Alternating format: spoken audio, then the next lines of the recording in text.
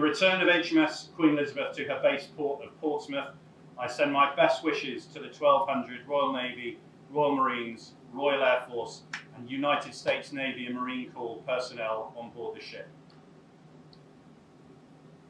I was pleased to hear of the important work you have undertaken to build relationships between the United Kingdom and more than 20 nations during your 7-month-long deployment. I would also like to extend my sincere thanks to the wider Carrier Strike Group and hope you will have a most enjoyable and restful Christmas with your families.